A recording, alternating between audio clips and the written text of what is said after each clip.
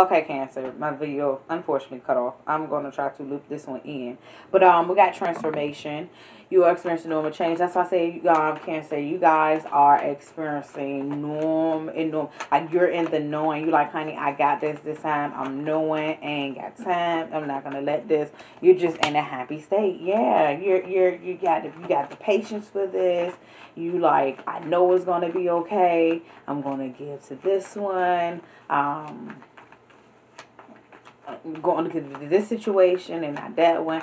I'm just going to have my patience. Yeah, you have divine knowledge that can help others through your spiritual teaching. That's why I say you have it. Sometimes we are the student. When it comes to spirit, we're always the student. But sometimes we switch the roles, where we're the student then the teacher. You are about to become the teacher. You've been the student. You're mastering these emotions. You know how it is. You got to become one within yourself. You balance that masculine, feminine energy. You're like, I'm not going to let this get me down. I'm not going to do this. I'm going to just tackle this situation and handle it. Okay, guardians, you or your loved ones are spiritually protected. That's what I say. If it comes to like the children or something, or basically just the situation period, you're protected. Like, spirit is over you. They're watching you. They're making sure that your moves you make, they're with you. Okay, so you can move on successfully to handle these situations, or that something else that I say. I told you, it's always something else. Okay, Cancer.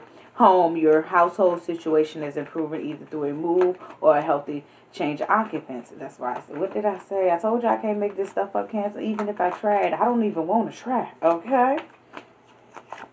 I think it'd be too hard. Yes, definitely some of you guys are going to get the approval for that new home. We're going to get that location that you want. You're going to figure exactly where you want to go, move to. You're going to feel, you're going to exactly know what to do around the home to maybe brighten things up, or bring in for the children, things like that. You're basically going to get it, Cancer, okay? Don't back down. Stand up for what you believe is right, Cancer. And that's what you are. You having the strength to know that everything is going to be okay. That you're going to make sure that's going to be okay. That you got this. You're going to do this, okay?